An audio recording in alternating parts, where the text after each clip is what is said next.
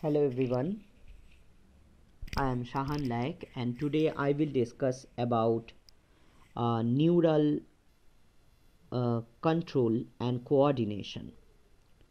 So what is neural control and coordination? Actually, coordination, what is coordination? Coordination is the process through which two or more organs they complement with each other.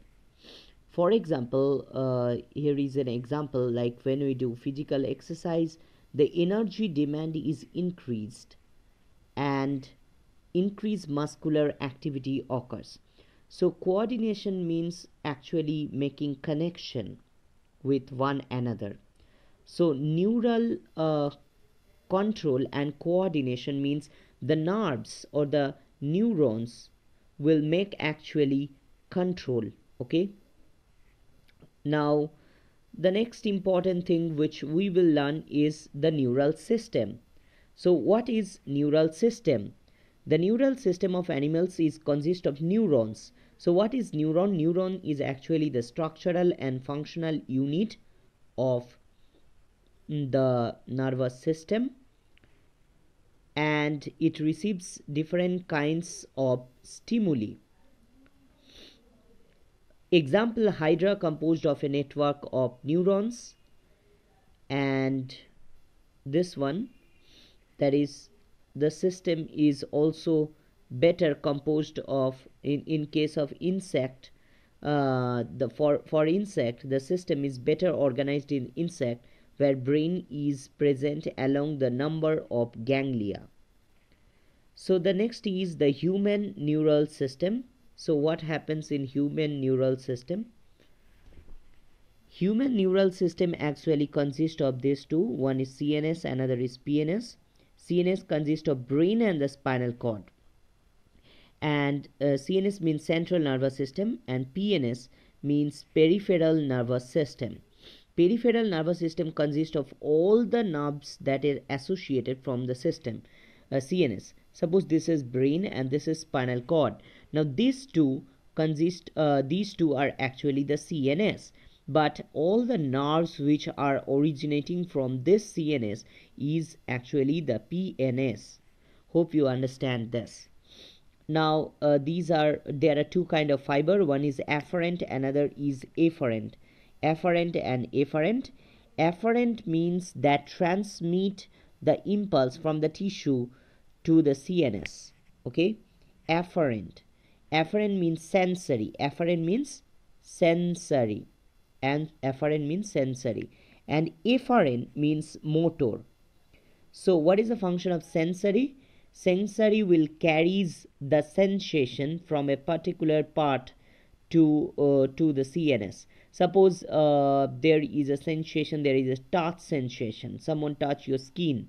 So these sensation will be carried to the CNS, that is carried to the brain on the spinal cord through a nerve, and this nerve is known as that is the afferent nerve.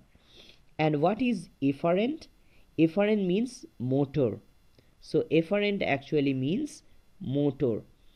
Suppose for that, from the brain and the spinal cord, suppose a action must be taken to a particular part of the skin, so that is maintained through a nerve, and that is efferent nerve. EFFERENT, efferent. Efferent means actually the motor nerves. Okay, hope you understand it. Now we will understand the PNS, which is actually divided into somatic neural system and autonomic neural system.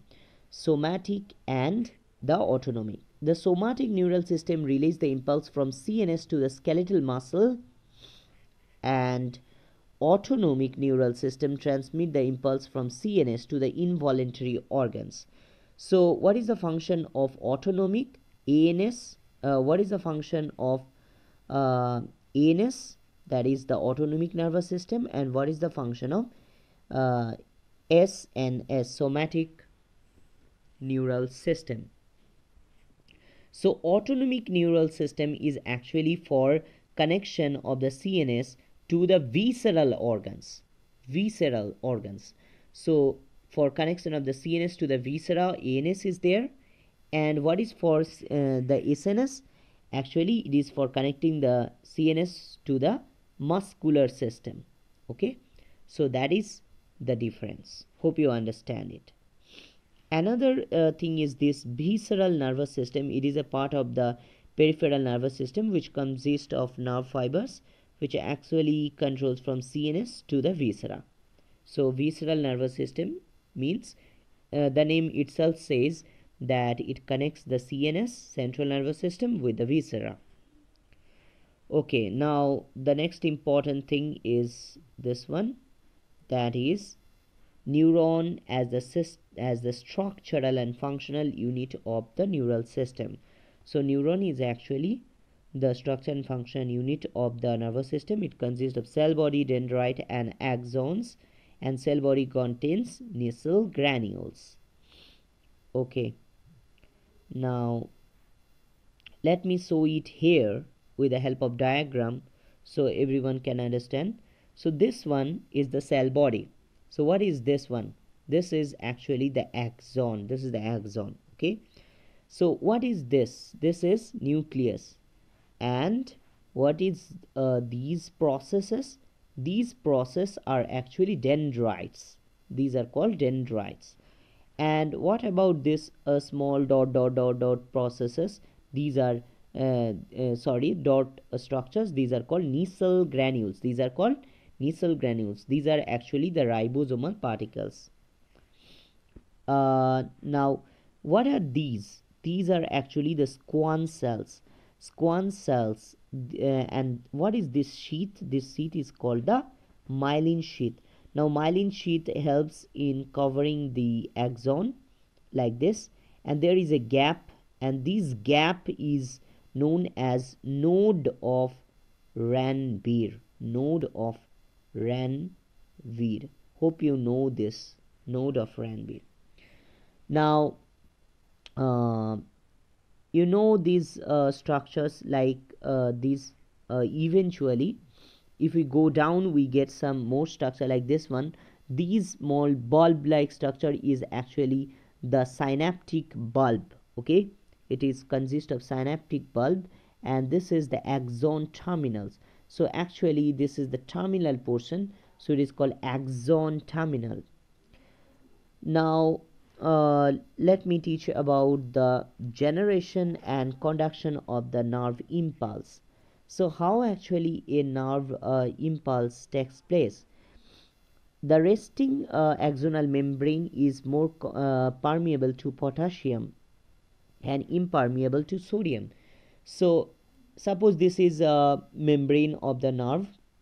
It is more permeable. It is in the resting membrane potential, that is RMP, resting membrane potential, that is more permeable to potassium. So potassium can freely enter into this nerve cell, but sodium cannot.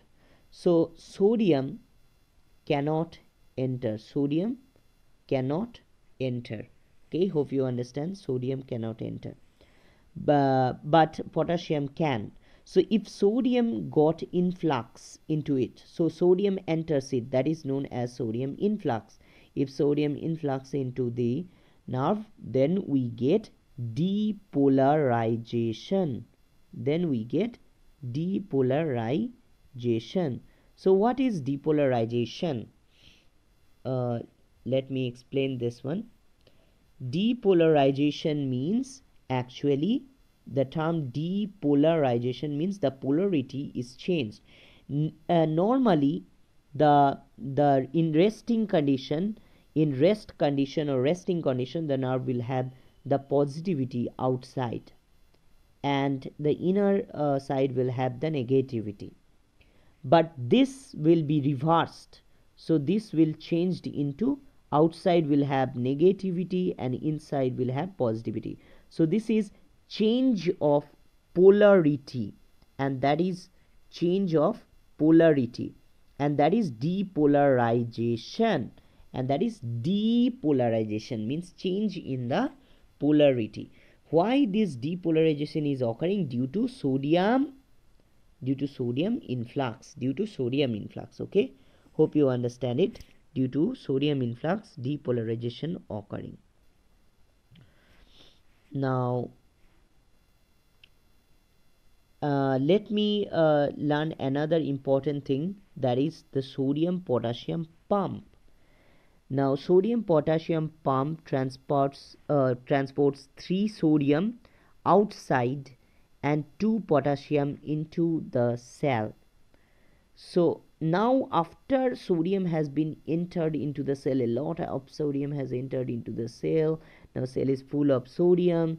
Now these sodium should be carried outside.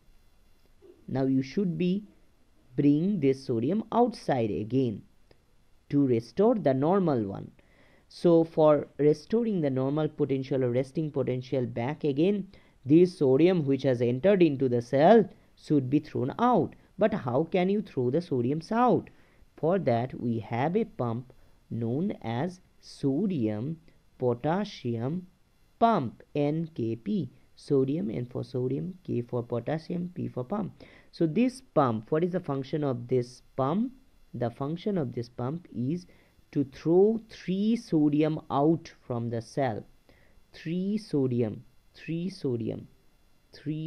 okay, to throw 3 sodium out from the cell, 3 sodium out from the cell, and in return 2 potassium into the cell, and in return it will get 2 potassium inside the cell.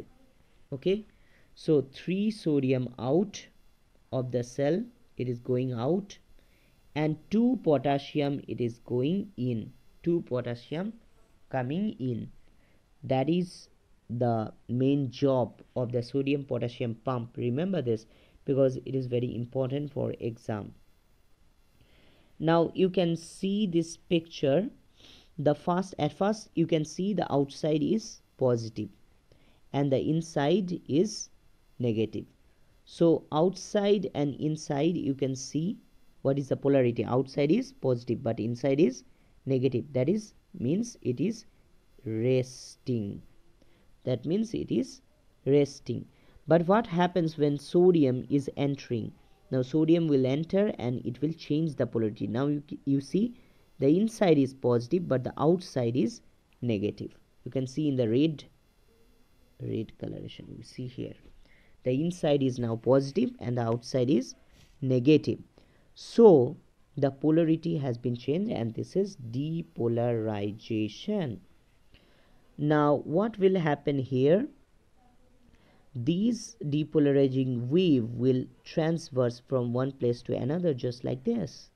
So it is actually conduction of the impulse from A point to B. In this way, from A point to B point, it is actually transversing and it is traveling. So it is actually the traveling of the impulse. Okay. So what is actually resting potential? The electrical potential difference across the resting plasma membrane is known as resting potential. So this is the definition. So another important thing is action potential. What is action potential? The electrical potential difference across the plasma membrane at site A is called action potential, which is in fact termed as nerve impulse. So action potential is actually generated when sodium has been influxed and an action has been taken to generate this potential, and that is why it is known as action potential. Okay, now let me tell you about something known as synapse, synaptic cleft, and all these things. So what is synapse? Suppose this is a neuron ending, nerve ending, axon terminal, and this is another axon terminal. So this is the junction between two axon terminal. This is the junction which is known as synapse. Synapse is actually the connection between two axon terminals. You can see here synapse is formed synapse is formed by the membrane of presynaptic neuron and postsynaptic neuron, and there may be separated by a gap known as cleft. So these presynaptic membrane and this is the presynaptic membrane and the post synaptic membrane. So these two are forming the synapse, and there is a gap, and this gap is known as synaptic cleft. So now synapse can be of different types, like electrical synapse, chemical synapse, and all this. Okay, electrical and chemical synapse. Electrical means actually the charge will be transferred, and chemical means the neurotransmitter NT will be transferred. Okay, now let us go down. You can see this picture. Now I can easily make you understand. So what is this? This is the axon. And what is this? This is the presynaptic knob. Presynaptic knob. Now what are these small things? These are vesicles, synaptic vesicle. What are the small yellow colored things which is there in the vesicles? So this synaptic vesicle which contains this small neurotransmitter and neurotransmitter. Now you can see these neurotransmitter are actually coming out, and they are here in the cleft. Now what are these? These are actually receiver. These are receptors for the neurotransmitters. Okay, these are receptors for the neurotransmitter.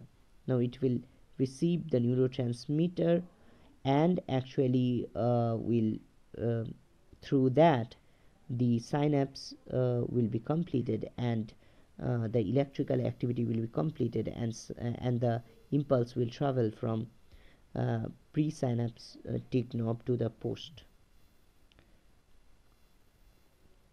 So we have discussed. Now let us discuss about the central nervous system, CNS, which consists of the brain and the spinal cord. So brain and the spinal cord are actually the CNS. Now CNS is covered by meninges, cranial meninges, and other meninges. So meninges means actually the covering. What is the meaning of the term meninges? Meninges means covering. Meninges means covering. Okay, now it is of three types, like the dura mater, arachnoid matter, and pia mater. Dura, arachnoid, and pia mater. Dura mater is the outermost. Dura means outermost, and the middle one is arachnoid. Middle is the arachnoid, and the innermost is known as pia mater. Okay, the pia is the innermost. Hope you understand it. Now if we divide the brain can be divided into forebrain, midbrain, and hindbrain. Forebrain, this is the forebrain, front, midbrain in the middle, and hindbrain in the back. So forebrain, midbrain, and hindbrain. Okay, so this is, let me show this diagram also, which is very important. Now this diagram shows the different section of the human brain. You can see this is the cerebrum, this is the cerebral hemisphere, this one is the corpus callosum, this one is the corpus callosum, cerebral aqueduct. So actually it is the connection between the lateral ventricles. We have ventricular system, like lateral ventricle connected with the third ventricle. This is the third ventricle with the help of cerebral aqueduct. So this is actually cerebral aqueduct. Now this one is the pons, this small brain, this is the cerebellum, this is the medulla. So in this way these are the different parts. Hope you can see it, check it out from the book. Okay, now what are the parts of the forebrain?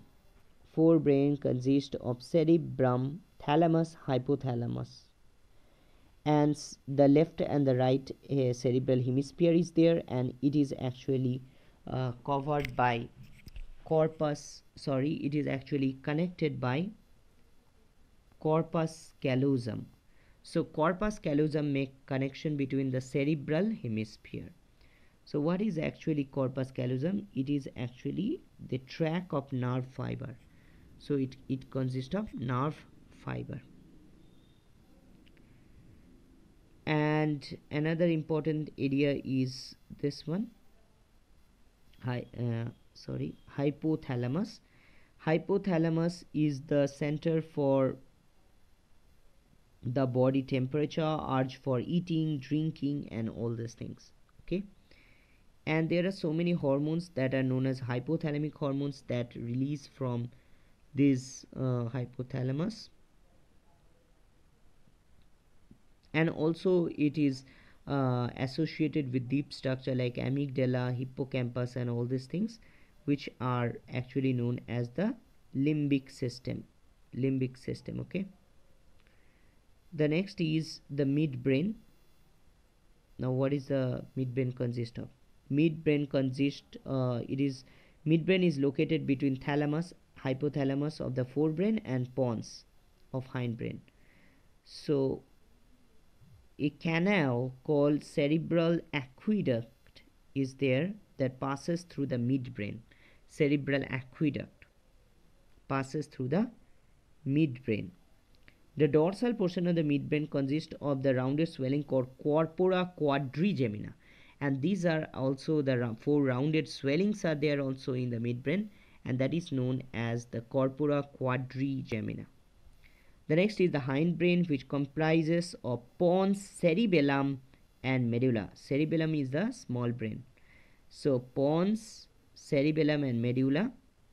Medulla also called medulla oblongata. So cerebellum has a more convoluted surface, and cerebellum helps in the coordination, muscle coordination, and also movement, position of our body. The next is the reflex action and reflex arc. So what is reflex action? It is actually the involuntary action. Reflex action means it is involuntary action without conscious effort. So we do not have to make a conscious effort to do the reflex action. It is involuntary action of the central nervous system. The reflex pathway. So what is reflex pathway or reflex arc? Actually this reflex action occurs through a path that is known as reflex arc or reflex pathway. So it occurs via different paths. I am showing you by this picture, you can understand it better. Now see here, this is the stimulus, maybe pin or something that is giving a stimulus, and it is first carried with the help of this afferent nerve, which is actually the afferent nerve means the sensory, and then it is going to DRG, dorsal root ganglia, and then it is coming to this portion, that is the gray matter of the spinal cord. From gray matter actually there is another neuron called interneuron, which connects this afferent with the motor or efferent. Now the motor neuron or the efferent pathway will be studying, which is bringing the stimulus back again to the end plate, motor end plate or effector, and that is the muscle. So in this way this is the path by which it is coming and going to the spinal cord from the stimulus receiving area to the spinal cord, and then again coming back to the effector. This is called reflex arc. This is called reflex arc or reflex pathway, whatever you call it. Sensory receptor and processing. So there are so many receptors in our body for processing. different sensory information. We have sense organ, like we have nose, which contains olfactory receptors. Olfactory bulb is there. These olfactory receptors will actually bring it to olfactory bulb, which will eventually bring to the olfactory nerve. In this way it will carry. Now tongue is also there, which consists of taste buds, which has gustatory receptors. Now eye, you can see this is the eye, and it is located in the part of the skull known as orbit. What are the parts of eye? You see this picture, you can understand. Now this is the outer aqueous chamber. This is the outermost chamber, which consists of aqueous humor. This is the vitreous humor, which consists of vitreous humor. Now this is the lens. This and what is this? This is actually the cornea. Okay, the transparent part of the eye, which actually helps in bending the light of the light. Actually it is known as cornea.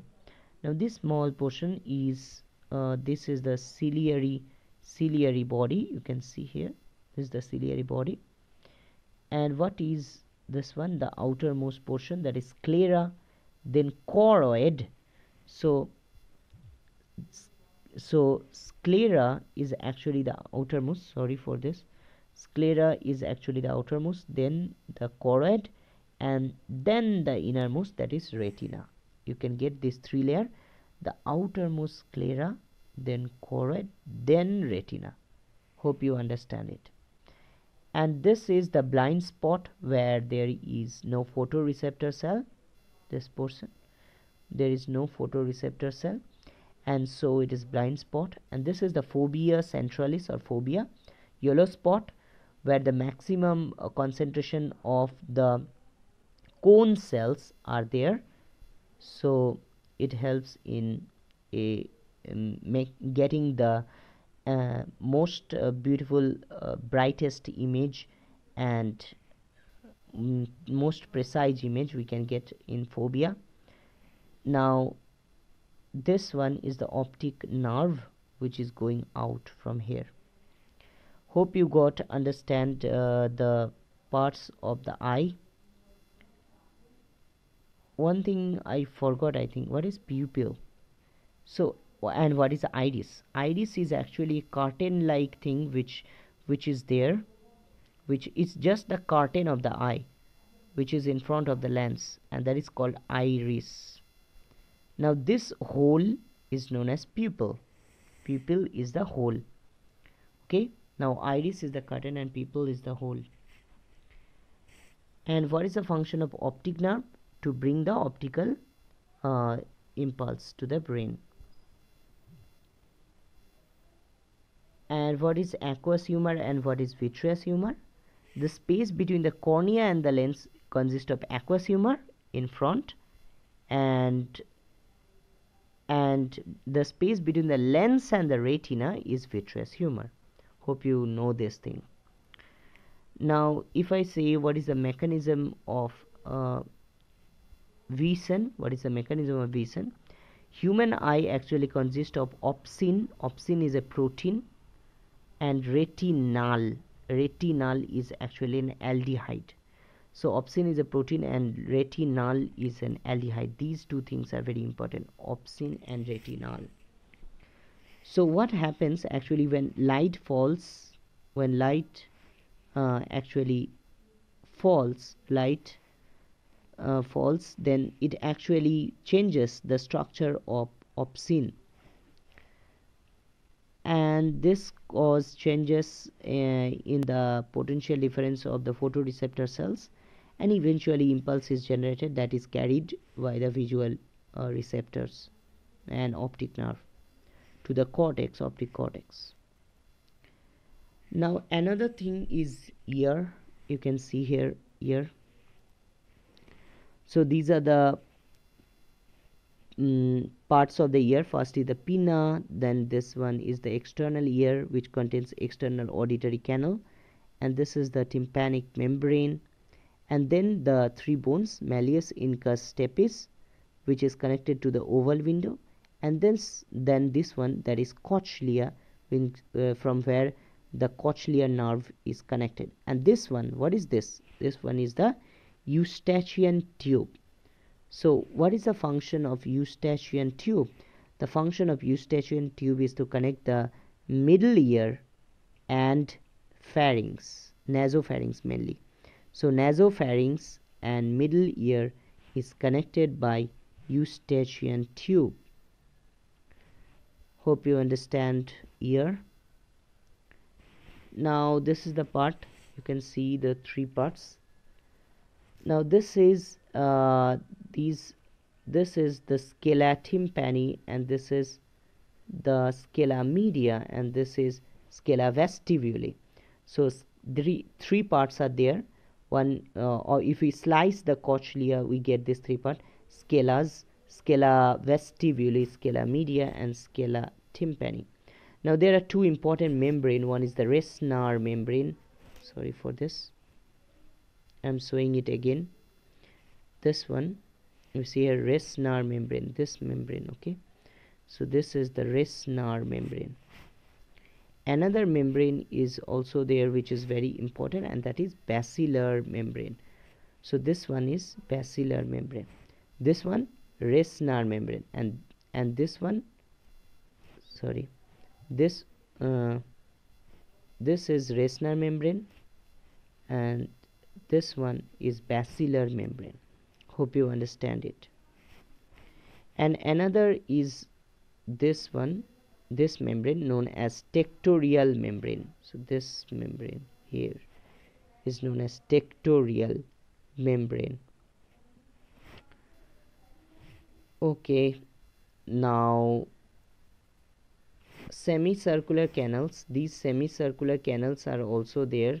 There are semicircular canals which remain in 90 degree with one another. Actually it remains like this, 90 degree with one another.